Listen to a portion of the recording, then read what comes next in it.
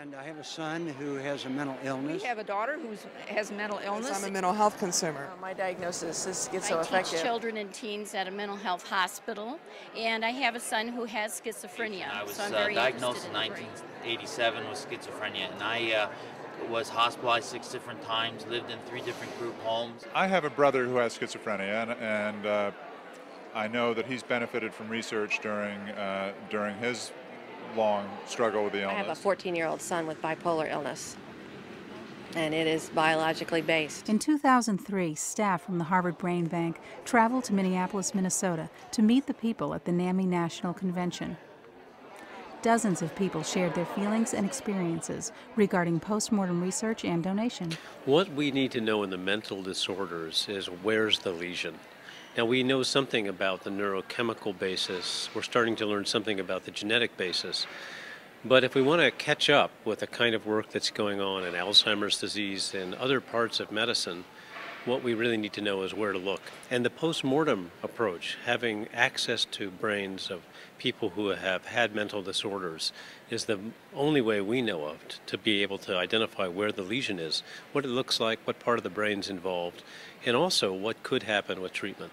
Well, one of the important things about doing research is to have real material to work with and to be able to compare the type of differences that occur within the brain of various people. I think it's a wonderful opportunity to be of service to others.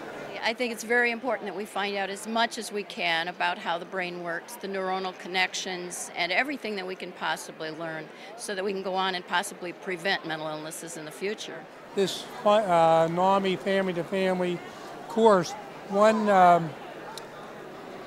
session is on the brain, and it's very good, but I was always looking for more information. I just think that we have to forward the education. We have to forward the study and the research.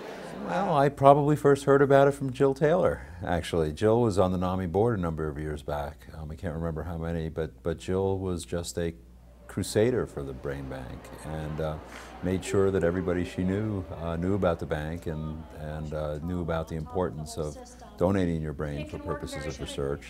The frontal region of the brain is for your ability to plan. It's the appropriateness of behavior. So we want to understand what's actually going on in that frontal region for the severe mental illnesses, and then what can we do to actually improve the situation, perhaps with a medication. Well, all you have to do is call the brain bank, and they'll walk you through the whole process. And they did, and it went just very smoothly. I already signed up some years ago, and so I thought it was a good idea to try to get some more people to sign up.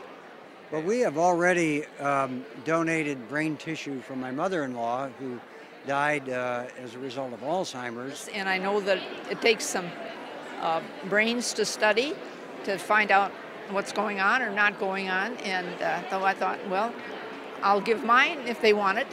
And yeah, in all likelihood, I'll sign up. I guess I would have to discuss it with my family and make them understand what the needs are. To help, you know, whether you have a healthy brain or you have a medicated brain, you know, your help is needed, your time is needed, whatever way you can. You know, don't be afraid to help out. And the only way we're going to get anywhere in this field is if we have better knowledge. And better knowledge comes in a lot of ways. It comes through clinical trials, through the use of post-mortem studies, and I would say the brain bank is one very important cornerstone for us to continue to improve the lives of people with psychiatric illness. It's participation in something that's bigger than yourself that may yield fruit years down the road that you can know that you're making a difference so that other people don't have to suffer as you have. This is a step along the way in fulfilling that promise that one day we'll know the mysteries of serious mental illness. Well, but I think this is great. Actually, will there be an opportunity for me to sign up here at the convention? I'll do it.